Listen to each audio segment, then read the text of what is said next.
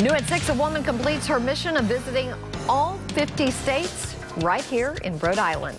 87-year-old Jean Schaeffer traveled to the Ocean State with her family, who says she is very proud of this amazing accomplishment. Eyewitness News reporter Todd Wallace joins us now live in the capital city with the Providence Mobile Newsroom. Todd.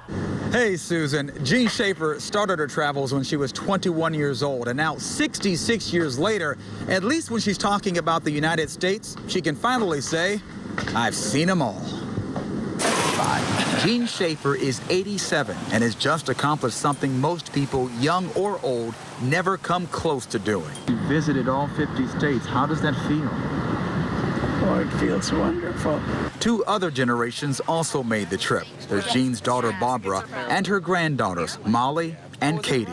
Overall, just happy and excited. You know, she knows it's a pretty cool accomplishment, and she's proud of herself. This milestone journey for the Madison, Wisconsin resident was Katie's idea. She says now was the time to do it. She was just diagnosed with Alzheimer's, so we knew that we wanted to take her before things possibly got a little worse, but she's been doing great here and really enjoying it. The Ocean State has left a favorable impression. Thank you. But despite her excitement, Rhode Island didn't quite make the cut as Jean's favorite. My favorite state is South Dakota.